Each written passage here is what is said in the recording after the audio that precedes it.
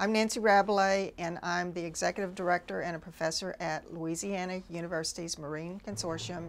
I came to LUMCON in 1983, and at the time there were instances, recordings of low oxygen on the continental shelf. And we also knew that the nitrate level was going up in the Mississippi River, and there was a strong linkage, and that began this long-term study.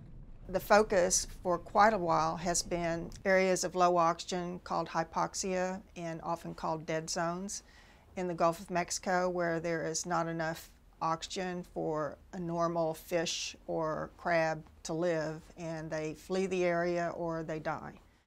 The Gulf of Mexico low oxygen area is the second largest human-caused area of low oxygen in the world.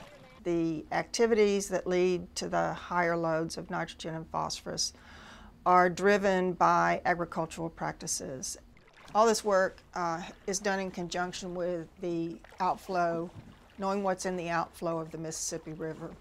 So we have some very strong linkages with researchers in the upper part of the United States, in Minnesota and Iowa, Illinois, Indiana, that we work with on agricultural activities and how to improve them, and also focusing on how things change or don't change and the response of the Gulf of Mexico to those changes. The solution is going to depend on both political will and social will. There are many smaller farms that are very willing to try more sustainable agriculture techniques to conserve the nitrogen and phosphorus, keep it on the land where it belongs, and to keep it from getting into the Gulf of Mexico.